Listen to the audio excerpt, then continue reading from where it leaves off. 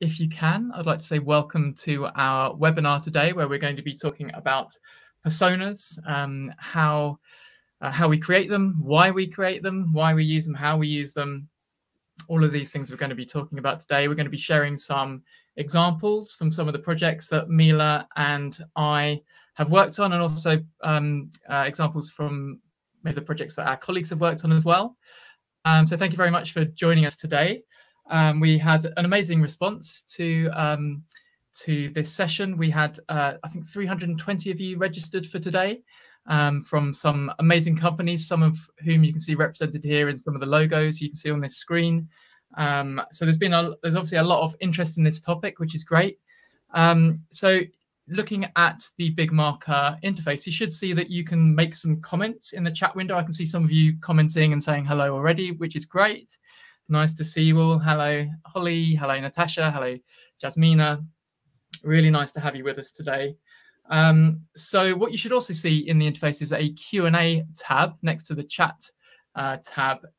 If, as we go through, you have questions that you'd like Mila and I to address, we can do that at the end. So if you'd like to drop your question into the Q&A tab, the Q&A window, we can pick them up at the end and have a look at those and talk about those. I think you can vote on the questions that people place there. So if you'd like to see them raised higher in the list so that we get to them more quickly, you can vote for the questions that you think are interesting, that you'd like to hear the answers to. One of the questions that we often get asked in these webinars is whether we are going to be sharing our slides.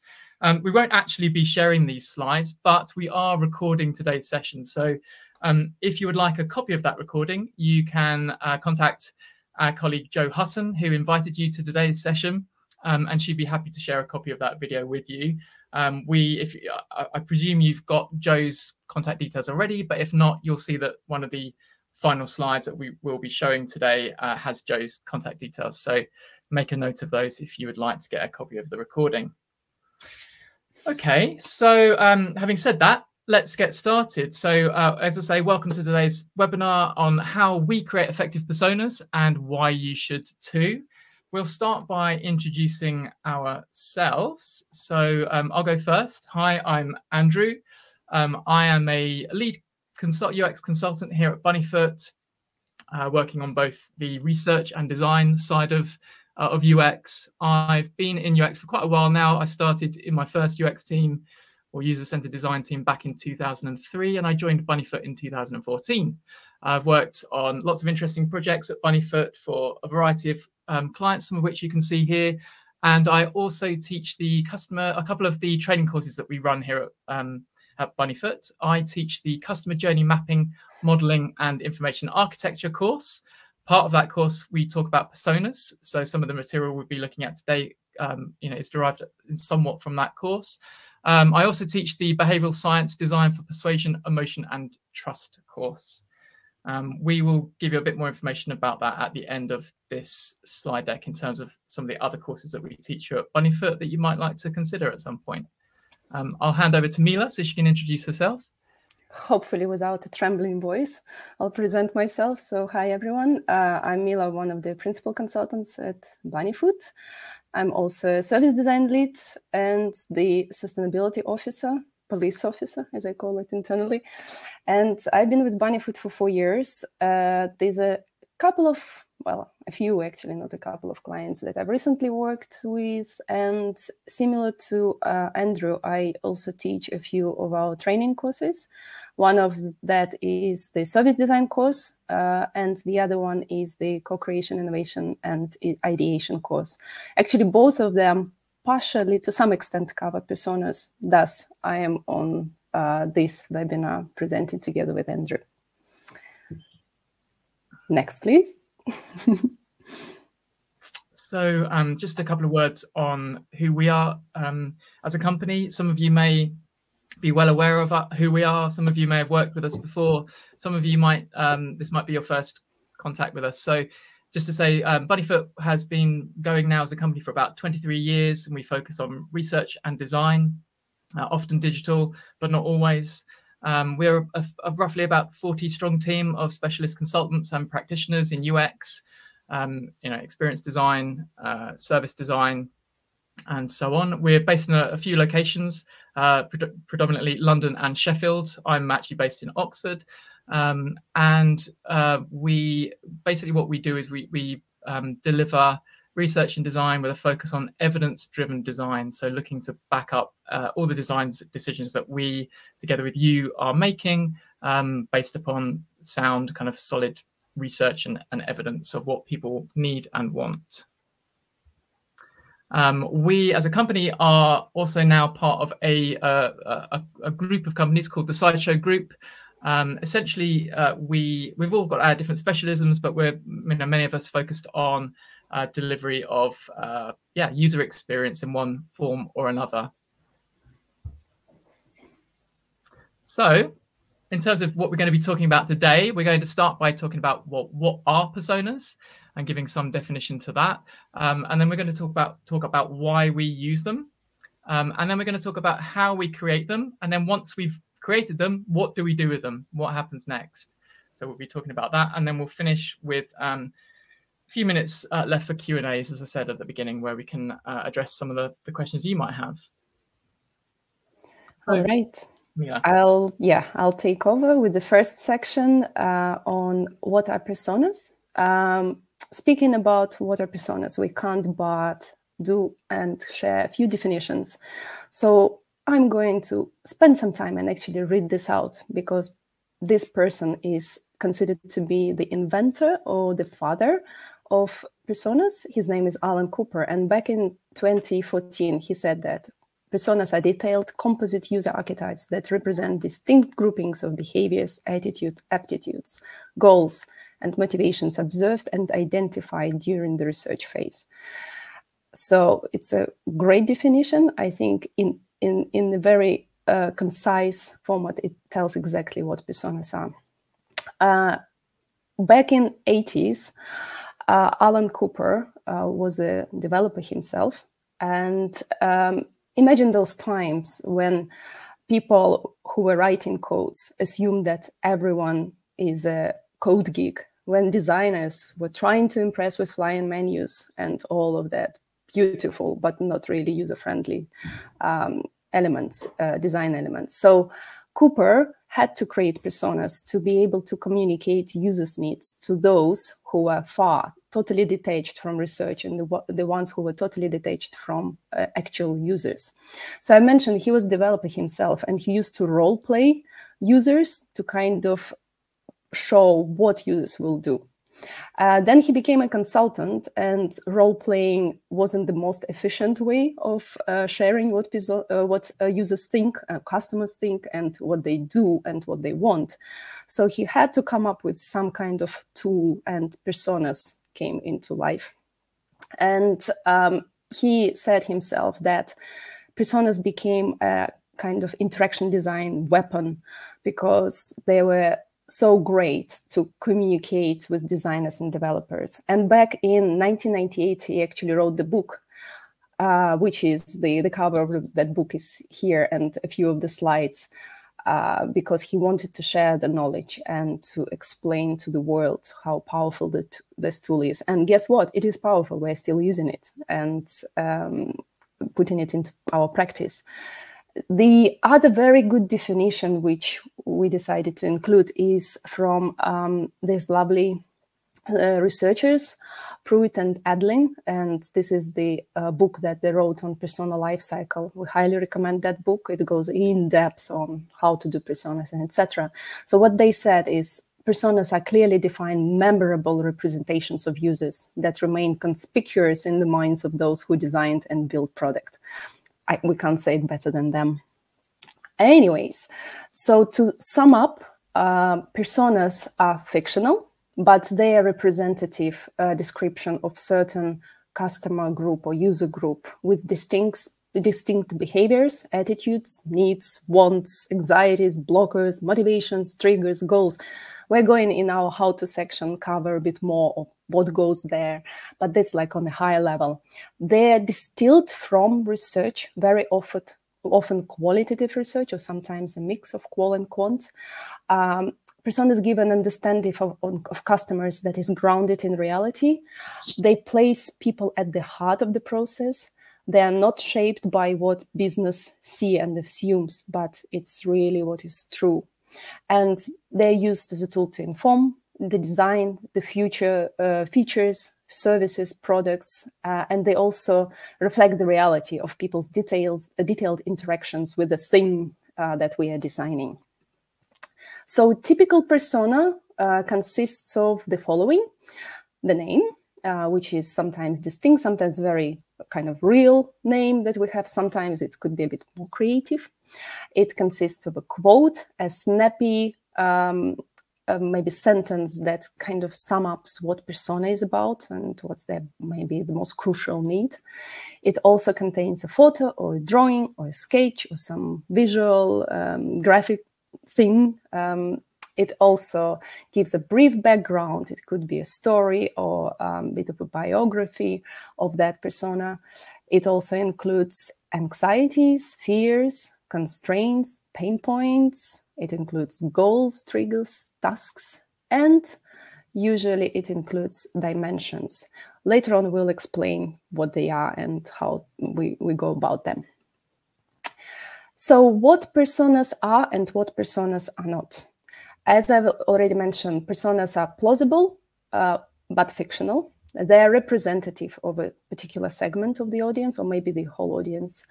They are behavior-based. They are memorable. They are concise. They are snappy. They are like a litmus test for design solution and ideas.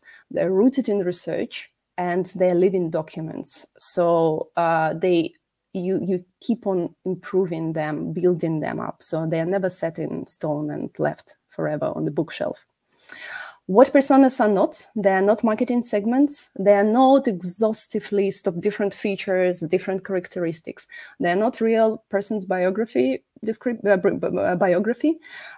are not solely based on assumptions from especially senior stakeholders. And as I mentioned, they are not set once and used forever. They keep on improving and being updated. Let me illustrate the difference between demographics and behaviors. So can you think of anyone who will fit this demographic information? Someone who is white, male, born in the UK in 1948, had two marriages, has great income, more than 1 million, we're all dreaming about these days, and has at least 2 children. So that could be this lovely person who is a king of our country now, or it could be equally this lovely person who is Ozzy Osbourne. Would these people share the same behaviors? Big question mark. Would they have the same intentions, motivations, goals? I doubt. They have very distinct and very different individuals. So you see, they share the demographics, but they don't share the behaviors. And the personas are the ones that share commonalities, similar things in terms of behaviors. Let me give you another quick illustration. Personas are not the same as market segments. So we might have different market segments, like here in this example. Segment 1, which is like young family, segment 2, or like young couple, and segment 2 is more mature couple. They are different segments, but they share the same behavior, while segment 3 have a totally different behavior to the first 2 segments. So behaviors can exist across multiple segments, and in personas we capture that, not their age, income, even though it could go into biography, but it's not the focus, it's not the main purpose of persona. Another little example, personas are not an overwhelming list of different characteristics. You may cherry pick certain details and additional information about persona, but having an exhaustive list like this would not serve the purpose. They need to be catchy, snappy, concise, to the point, memorable, and recognizable. This is not memorable at all. So we might include a few details, but we don't go into this extensive list and spreadsheets, moreover. There are different types of personas. Probably many of you have tried and know some of those.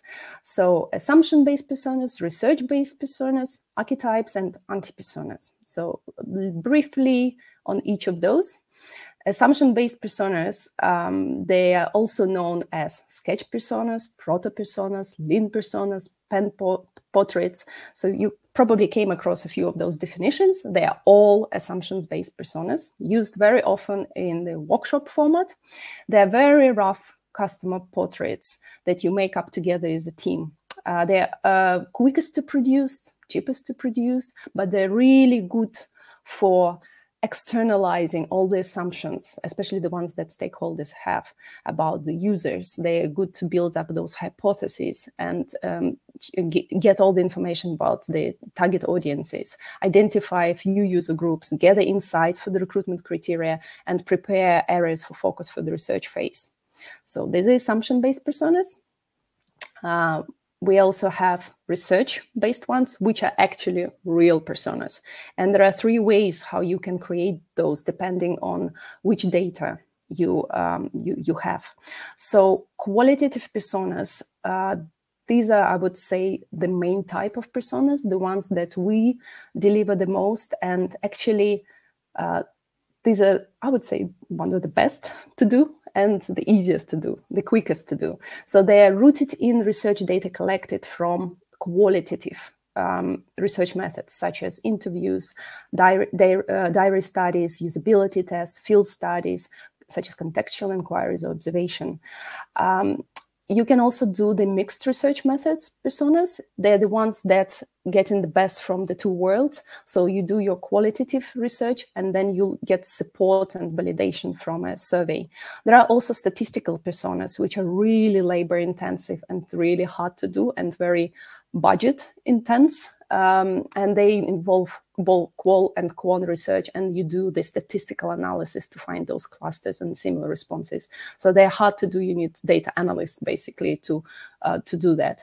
So in most cases, we go with qualitative personas or mixed research personas. The other type is the archetypes. Maybe you've heard of those or you came across. They're also known as behavioral segments. So they are like full personas, research-based personas, but without the demographics. So they describe a trait on the behavioral spectrum, but they don't go deep into like assembling those into like full personas. So they're really good when you're working, you're representing large groups of populations, or for example, you don't want to distract your, for example, developers with all this biography or names or the photos. So basically you skip that. So it's kind of leaner version of full persona without photo, name, and biography. And the last but not least is anti-personas. So who are they? They're basically a representation of a user group, the person who might misuse a product or the service, and in this way negatively impact other users or the business. That could be done intentionally, like in the case of thieves or creators of illegal content, or it could be done unintentionally, such as if the child uses the product and service and something happens. So they're really good for companies or for maybe the products or the services that deals with sensitive information, which could be misused and then create some threats and risks. So these anti-personas illustrate the threats and risks and help companies to mitigate those. So how you do them? You do the same way as normal personas. You do the research into the threats and risk, and then you create those. Usually, these anti-personas include the name, face, goal, motivations and needs, action, tools, and consequences. So you can clearly see what are the risks and how, as a business, you will go about mitigating those risks and avoiding them. All right, enough on what. Let's move into why we use personas and what's the goodness in these tools. Okay, thanks, Mila. So yeah, I noticed Jane Charlton saying that she's in the past been advised not to use photos of people in personas. So we sometimes do and we sometimes don't. And where we don't, we perhaps tend to refer to these, as Mila said, as archetypes or behavioral segments. But the reason why often photos and a name and something of a personal biography is used within a persona is just to help teams kind of connect to that persona. It's easier to connect to this idea of a person. As you hopefully have sort of gathered by now, these personas are not representatives of a real person. They are kind of a collective representation of a group of people that share behaviors, but they're presented as if they are a single person, because that, as I say, that helps people that are reading the persona to kind of relate to them. But indeed, you do have to be careful of photographs. Sometimes I've certainly worked on projects where we've had to really consider and maybe change the photographs that we're using so that we're not kind of tapping, so we're kind of avoiding stereotypes or and that sort of thing. So I do get what you're saying there, Jane. Okay, so why we use personas? Let's have a chat about that. So Mila has already mentioned Alan Cooper, the father of personas, and he makes the point, which is perhaps obvious to many of us working in the field of UX, but which isn't always so obvious to everybody. And we kind of that's our job really, is to remind people that we need to get out of the building as designers and as product managers and so on, to find out who our users are and to figure out what they're trying to accomplish. The greatest insight that you get from understanding the greatest insight that we can get is understanding why they are trying to accomplish what they're trying to do, like what is their desire.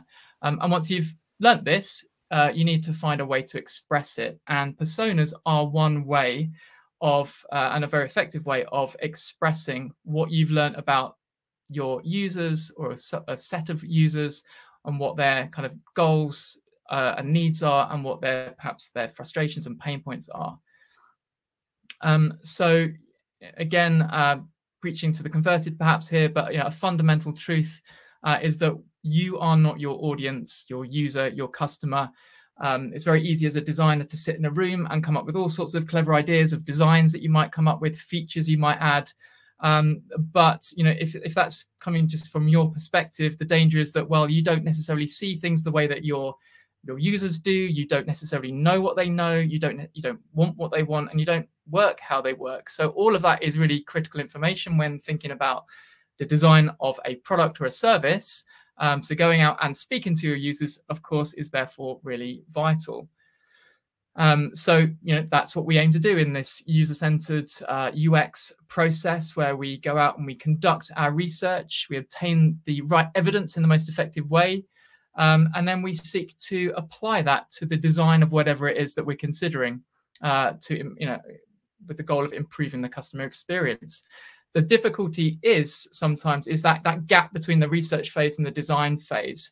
And tools like personas and other models, which we'll touch upon in this webinar, really help to bridge that gap between those two stages. And they connect the research that we've done, identifying kind of actionable insights that can then very, very easily be applied into that design phase, where we start to ideate on potential solutions and prioritizing those and moving those forward into actual designs.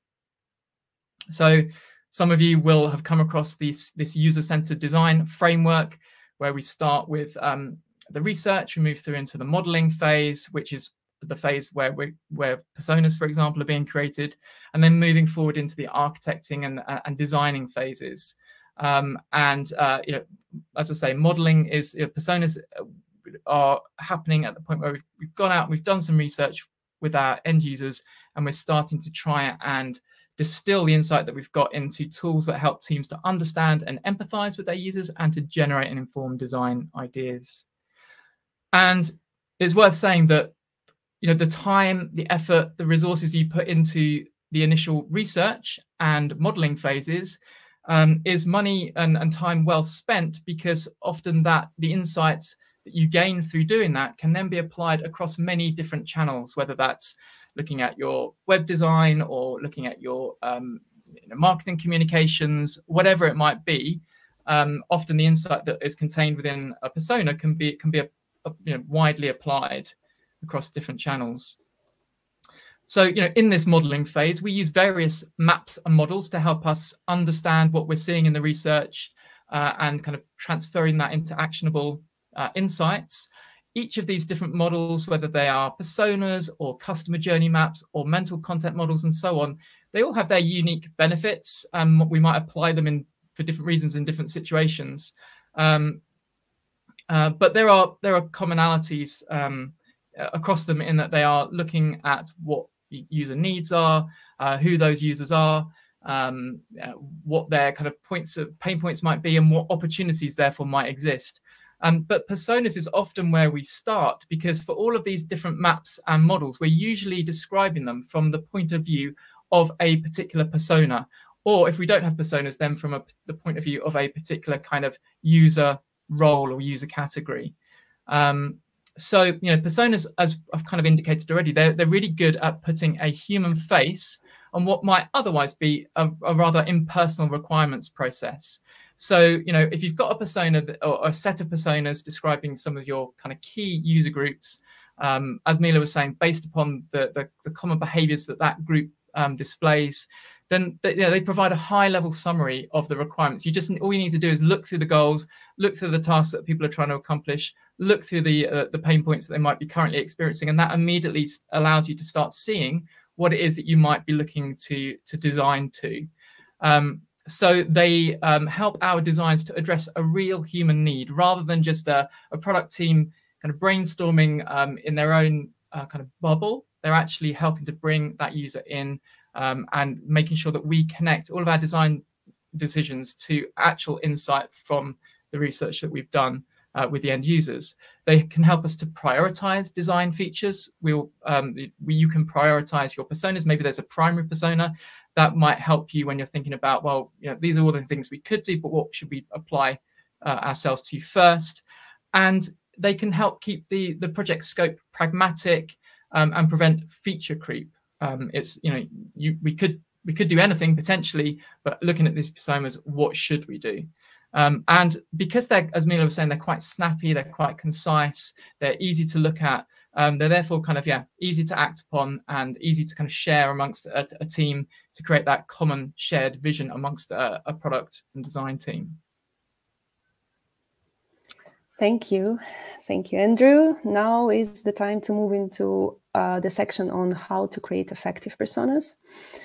So I think this is the slide to prove that we are credible to talk about that, because we produce personas for many clients, and probably some of these clients are here watching this webinar as well. So quite a few during all the years that we've been working at Bunnyfoot. So essentially, this is the process, this is the approach of creating and generating a persona. It contains 3 stages and 9 steps. So we'll go through each stage and all the steps one by one.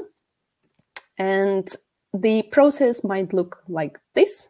This is a quick overview of how it especially used to look before the pandemic, or the offline version with many sketches, post-it notes, and the final results. Or it might look like this. This is something that probably we're all working in the post-pandemic world, the online version using different software tools such as Miro or Mural or Miro.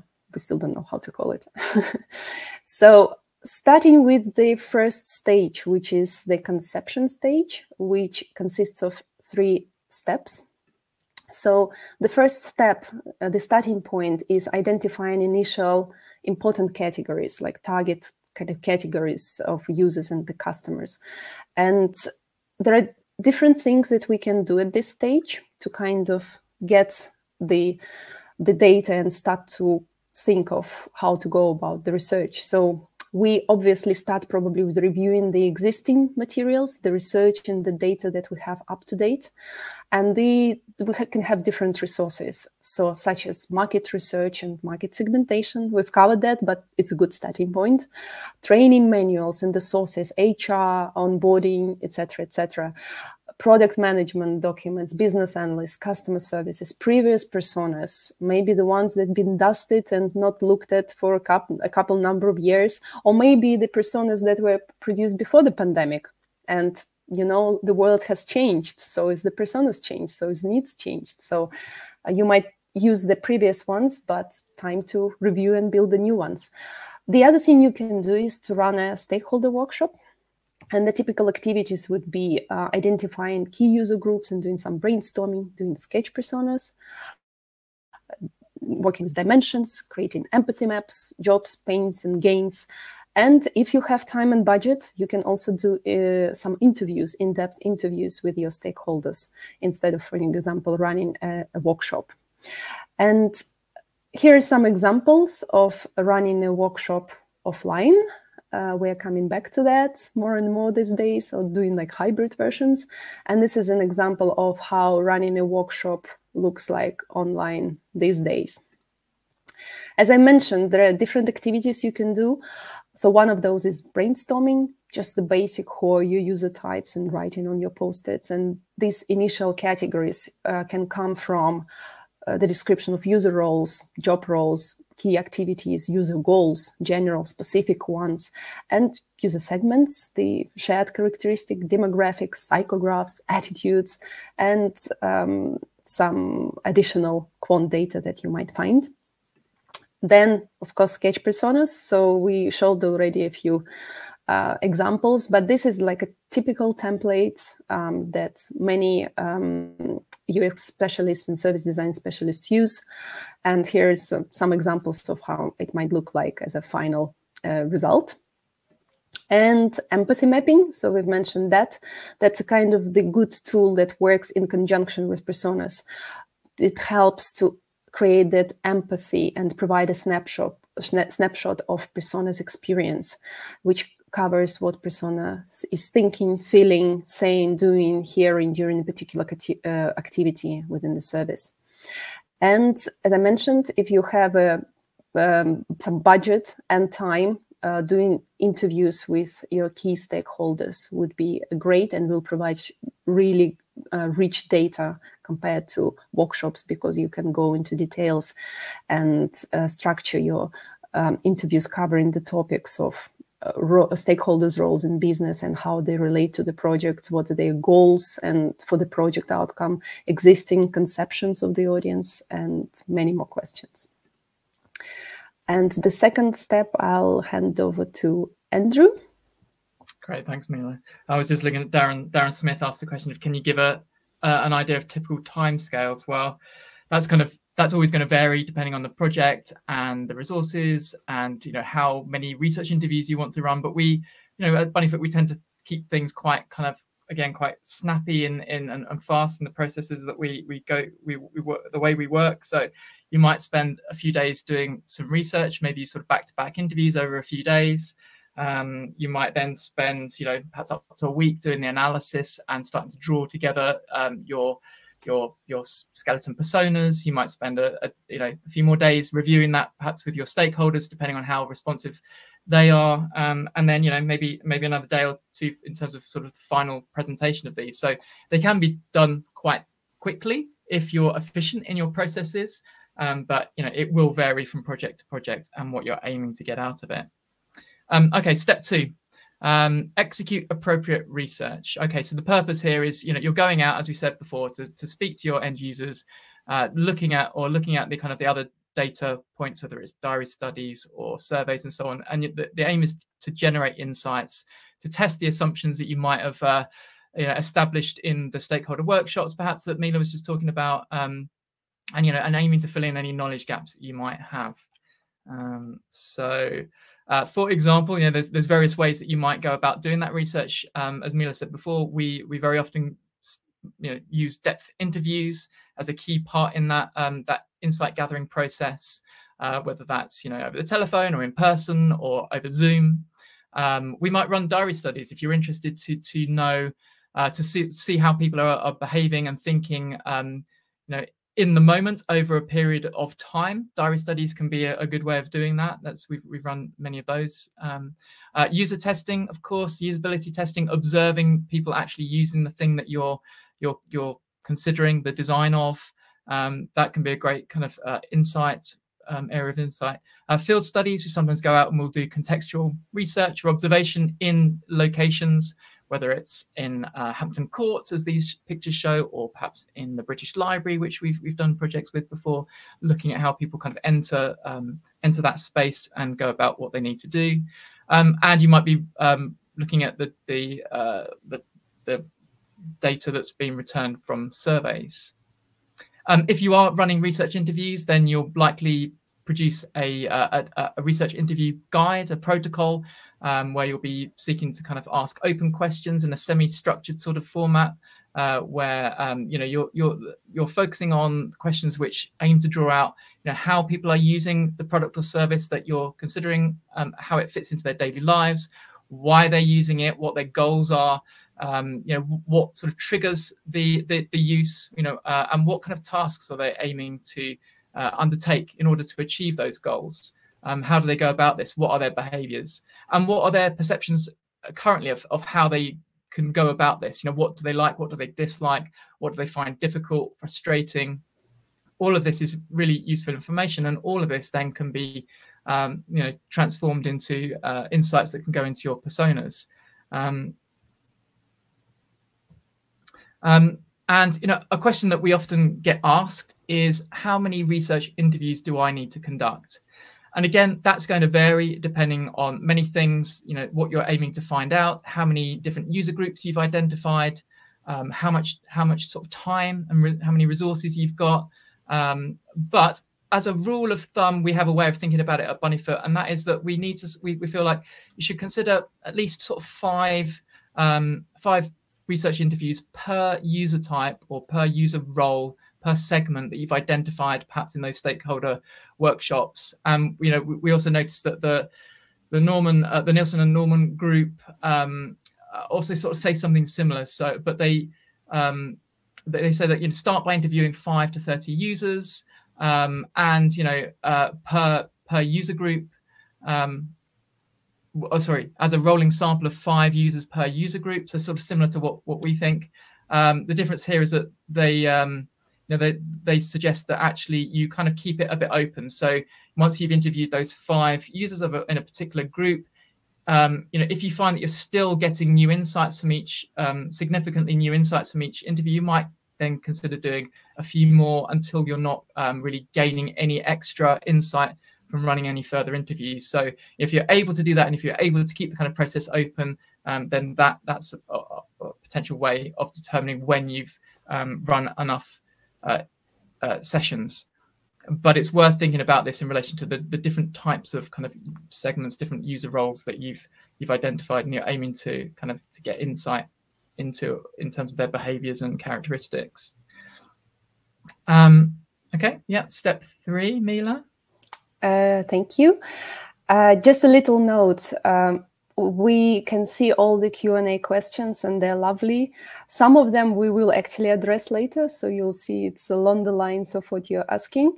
So please keep voting and adding questions, and we'll probably go through all of them at the end, especially the ones that are top voted. So please be engaged there and add your questions. Some of them are really lovely. I even voted for a few to answer.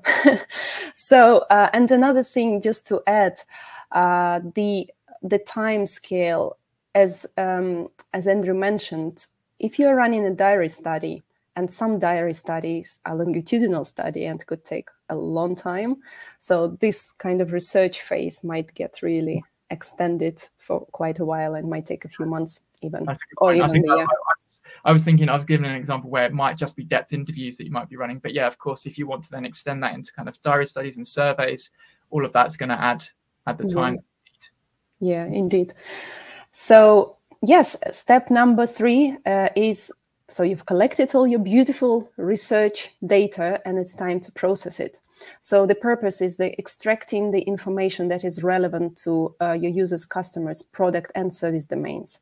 And you know, in the UX world or service design world, we are famous for using post-its and pulling out the facts and then creating those post-its, analyzing them, clustering them, and pulling the themes, the common themes. So doing affinity mapping, which is a beautiful, more scientific word of calling this process, or diagramming, affinity diagramming, is the very good way to go.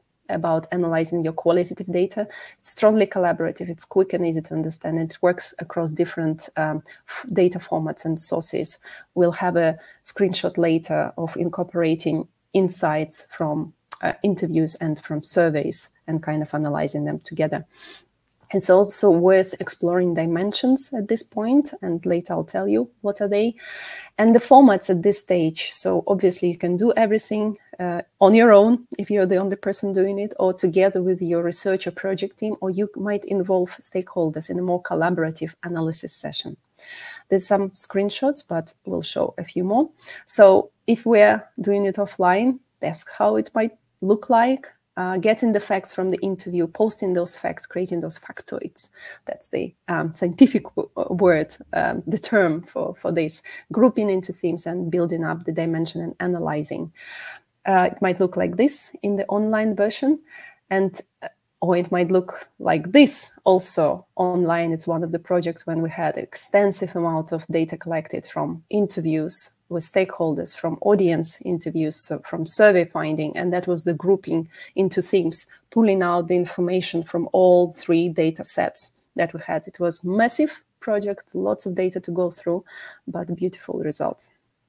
So I mentioned collaborative analysis workshop. It's a good way to go. It's best to do it with your colleagues. When you create it and kind of created those factoids, the post-its with the key insights, and then you're coming up together. And that's by the way, to address one of the questions about how to remove biases. If you're working with research data only, and if you're inviting other people to join the workshop, so it would be not one brain analyzing everything, but it would be a collaborative efforts. So that could mitigate those biases. And you're using with research data, not with the assumptions that you collected previously. So you'll go with that round, you'll collect your findings, you synthesize them into themes, and then you might go into further analysis, kind of until you start seeing the behavioral spectrums. So those themes that could later develop into dimensions. And just to tell what dimensions are and why we use them. So basically, these are the dimensions are behavior spectrums along which you can plot your personas, behaviors, and characteristics. So they really help to identify the similarities and the differences that our personas have. And it's a great visual tool in a very quick way to see where the personas are. So this is an example of the digital behavior. So this particular persona is more like a novice with lots of time to spend, kind of frequent user, and really knows what they want. So it's just an example. And this dimension in a very quick and visual ways help to grasp what is behind that persona. And it's good to start developing that through the analysis phase. You can also do it earlier on when you're working with assumptions, but this is research-based dimensions. So we've processed our data, we've analyzed, and now we are moving to the second stage, which is called gestation. And it's about starting to create those draft personas, which are called skeletons, prioritizing them if you have too many. There was one of the questions in the Q&A about the numbers of personas, and developing those skeletons into personas. So the creation of skeletons. So basically, it's like a stepping stone into producing personas. You can't jump from like post-its straight into personas. I mean, you can, hypothetically, but it's best to do this kind of intermediary step, creating those skeletons, like the strawman of personas, where you, something which is like a rough draft, which is good to share back with the team, or good to present back to stakeholders, or potentially develop those with the stakeholders, which is a very powerful way of doing it. And when creating those skeletons, you kind of validate your initial personas groupings. So they're not yet personas, they're skeletons, but you can see the themes that are coming up. So it's good to ask yourself, does your skeleton, in relation to a specific skeleton, like the draft persona, does it represent a specific design target? Does it represent a business priority? Is that skeleton clearly unique compared to the others? So you start kind of getting those answers before you develop it further into personas. Usually you create one skeleton for each potential persona. It's brief, bullet points listed data. You don't give it names, that will come later. You just group the key information under consistent sections. So the sections should be the same so that you can see how different those personas are and if they are the right ones. As I mentioned, you can do it on your own, or you can do it in a collaborative workshop. Interestingly, you can use the same tool as we mentioned earlier on, which is a pen portraits or like sketch personas. So earlier on, you've used it based on assumptions in your initial workshop with stakeholders. This time is very different. This time you're building those sketch personas or draft personas, let's call them this way, based on research data. You're pulling all the key insights from the research and then creating those drafts of your future personas. And these are some of the examples of using the standard templates and doing that online with the whole team. And if you come up with too many personas, which could happen, and I think we'll have a separate slide on how many personas it's best to create, but sometimes you might come up with, I don't know, 10 skeletons. So it's good to go through the prioritization and identifying primary and secondary targets, because you can't have more than 6 personas. It's way too many to focus. So it's good if you came up with too many skeletons to prioritize based on frequency of use of your product or service, size of the market, maybe potential revenue, and the strategic importance. So yes, if you have too many, please don't skip this step. It's a very important one to go through. And Andrew? Yeah, so once you're happy with your skeletons, that's the point where you're going to start turning these into personas in order to humanize them, or to add some extra kind of clarity, and to make sure that they are visually appealing. These are tools that we want to be able to share with our colleagues and across the business. So if they're visually appealing and enticing to look at, then they're going to be noticed and read more. So here is the point where we might be adding things like details like that personas. We're going to give them maybe some characteristics like an age and a name. That name might be a human name, but it might also be a kind of behavioral characteristic name, like you might be Stephen and Jane, let's say, but your kind of characteristic name is kids first, because when you're considering holidays, you have got a young family, and making sure your kids are happy might be a sort of a key characteristic. So you might give them some biographical information, giving them a bit of context, adding a bit of storytelling information, but not being careful not to overdo it. In the end, a persona, the most useful things in a persona are the information about a persona's kind of needs and goals and wants and pain points in relation to what you're designing. The kind of the background detail and characteristics are just to bring them to life a little bit and to help people empathize with them. Photos might help with that. And as Mila was showing before, when she showed an example of a persona, you might be adding a quotation which kind of sums that persona up, and so on. You might then put those together, package those together as a PDF, and as a way of sharing it, you might produce these on, say, a whiteboard like Miro, so that they're easy to access and maybe edit in the future. We've done that before for clients. Sometimes we provide like a high fidelity version, which can be printed out nice and large and stuck up around the building or in kind of design war rooms and so on. And we might, even sometimes we produce video compilations where, if we've run depth research interviews, we might therefore make some video extracts and piece those together to, again, I guess, to help bring those personas to life, to show real people talking from the perspective of that persona. In terms of how many, I noticed that Peter, you asked about numbers, and Mila's already sort of indicated that as a rule, most projects tend to have between about 3 and 6 personas, 3 and 6 personas, because this is easy to remember. It helps give our designs focus, and it's worth remembering that these aren't real people. We're not aiming to describe each and every person that we've, for example, interviewed. We're aiming to sort of collate those behaviors into archetypes, as we've already said. But it will depend also on the business objectives. You might, there might be different aspects of the service or the website that you're providing. So potentially, I guess, you could have a set of personas which is focused on one side of the business and another set of personas focused on another aspect of your product or business or service. Potentially, I guess that's possible.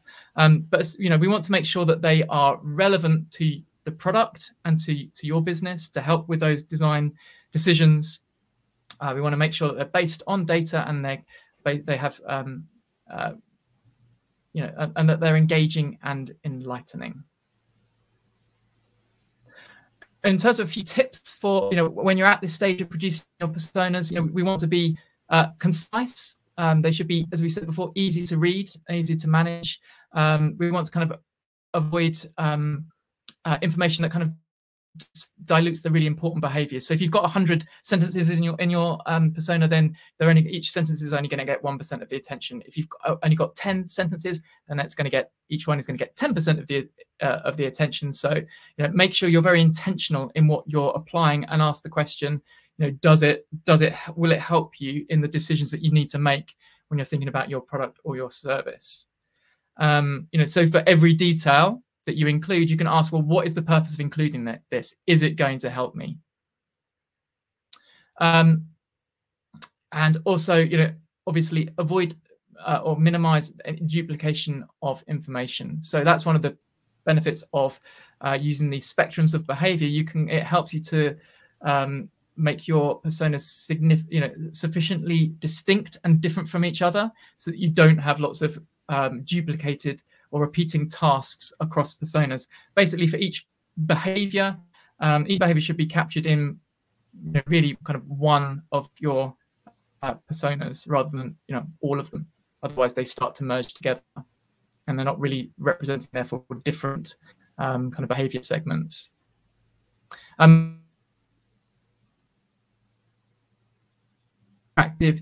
Think about the visual hierarchy in your persona set. So design or in your persona kind of presentation, design for people that are just going to glance at them, or people that are going to scan the information maybe quickly, and also provide sort of some further information for those that are going to actually sit down and read them.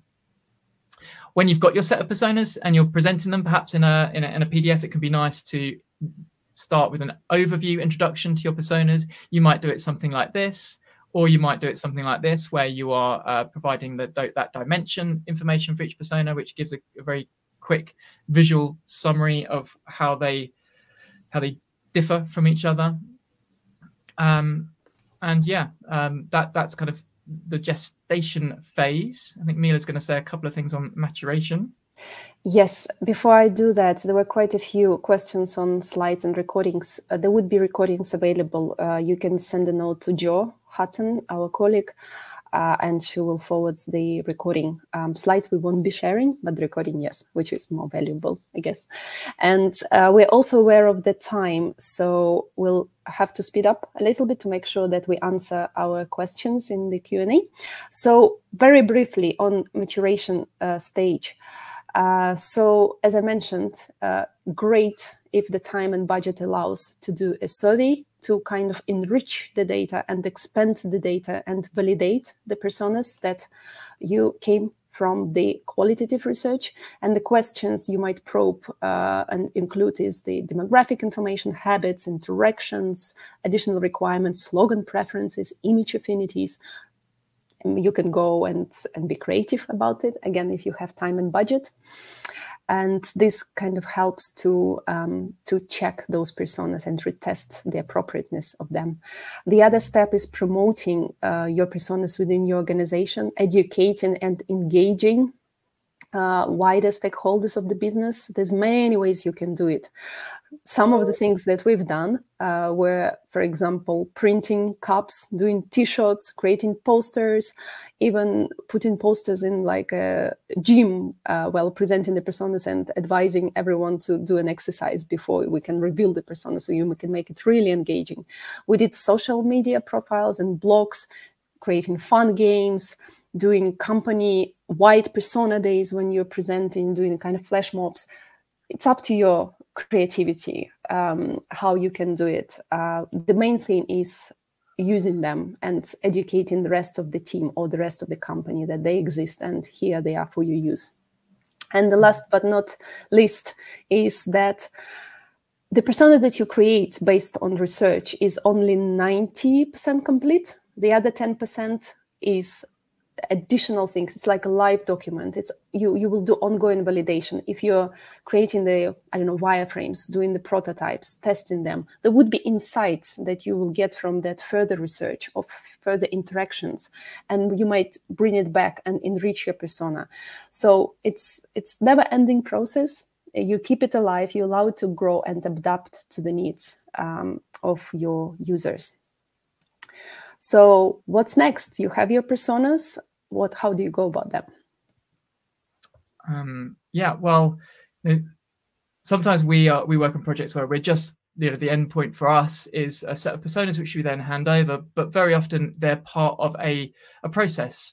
Often they are accompanied with other modeling tools which help to draw out further information and actionable insights. So you might combine a persona, which gives you a nice summary of your different user types, and then you might expand that perhaps into a journey map showing their experience over time and the kind of the different tasks and goals step by step, the different pain points they might be experiencing along a journey, and you can kind of expand upon your insight in that way. And actually, often the research you do to inform a persona or to build personas can then be used to create some of these other maps and models. It's not like you need to kind of go out necessarily and do another round of research. So, for example, you might be using personas and then in combination with mental content models, which are really good for identifying, let's say, the information needs perhaps of a persona. Again, as I say, often these other maps and models are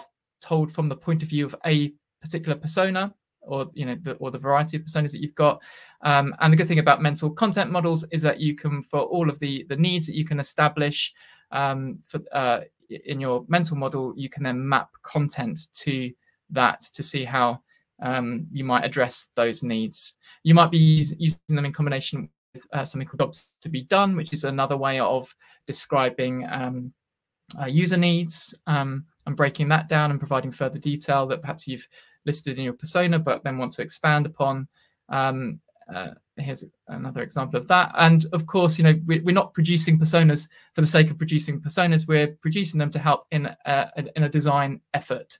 So, many of the projects that we work on, we might start with research, moving into models like personas, and using that insight to start designing and building wireframes and user testing those, and in the end, resulting in a finished product. I had a couple of case studies, which I think I'm going to basically skip. Essentially, see Dora is here. We worked with Dora at the Chatham House, where we went through a process of creating personas and then moving into kind of other activities, like when thinking about the redesign of the website. So doing a content audit, running stakeholder workshops to get a sense of what the business goals were, or what the kind of new feature ideas were, looking at what the research and the personas were telling us, and kind of ideating around that, creating mental content models, as I said, drafting up an information architecture, gaining further insight into the way that people want to structure the content by running card sorting, updating the IA and testing that with a method called tree testing, and then finalizing the IA, and which then can be kind of fed into the design process, where we ended up with a very nice, well-structured website as a result. So let's skip forward to the conclusion, where basically, in terms of key takeaways, what we're trying to say is that personas are great tools to bridge from your research through to your design activities. They're a great way of understanding what your key requirements are for your various user groups. They help keep design decisions focused on real user needs, and they help to create a shared vision across your design teams and product teams. And we would love to work with you and your teams if you were interested in developing some personas as part of your research and design activities. If you'd like to, another way of interacting with us would be to come on some of our one of our training courses, whether that's the course on customer journey mapping and modeling, where we talk about personas. As Mila mentioned, we also touch upon personas in other courses like service design. So that these span across the whole range of design and delivery, kind of the design, the discovery to delivery spectrum. And if you would like to talk to us further, we'd love to hear from you. And you could start by reaching out to Joe Hutton in order to do that. So I think quite a lot of the questions that I've been looking at, we have actually addressed. We subsequently addressed in some of our slides. So, for example, I think Joanna, you're at the top. Well done, 12 votes. You were talking about how to keep research-based personas alive and active, and actually how to use them. Mila talked a little bit about how to do that. But essentially, that from my perspective, it's once you've got them, presumably you're, or at least in my experience, you're in the midst of a kind of a design process. So you're using the insights from that persona in order to sort of kick off an ideation phase where you're thinking about what features you might be providing to your users, prioritizing those, starting to draw those up and sketch those out into wireframes and so on, and user testing them. So that's one way of using them and keeping them active. Mila mentioned some of the other ways that we might try and keep them active in a company. I've heard of all sorts of weird and wonderful ways that companies use to keep personas front of mind for people. Yeah, I just like a little addition, because I think Dora also asked similar question. I've seen, and we've used it, if you run a few different research projects, sometimes it's good, even in your findings of the reports of completely different research, to actually put a slide. Do we remember those? These are our targets. Basically, bring them in every activity you do. And if you're sharing back the insights, even from the other one, it's good to remind and keep them always at the upfront of every project that you run, no matter how small or big it is. I think Kat's got a good question. So, which is, can you share more about how you identify and create realistic dimensions? I assume this is associated to things like proficiency, but would be great to know more. Any thoughts on that, Mila? Oh, dimensions, it's like for me, this goes back to, you can start thinking about dimensions right at the get-go when you go into your stakeholder workshops and you start thinking about, a particular, when you start thinking about your user types, and you can start thinking about, well, what could we anticipate some of these dimensions might be? So, for example, if you're looking to book a holiday, what might some of the dimensions be there? So we could assume that perhaps some user types are more focused on, let's say, budget holidays, and for other types they might not be concerned about kind of budget at all, and are looking for premium, high quality, more expensive holidays. So that's a spectrum there that you might anticipate, and then you might start like plotting your different personas against. Some will be looking more for budget, some will be looking more for premium. That's an example of a spectrum.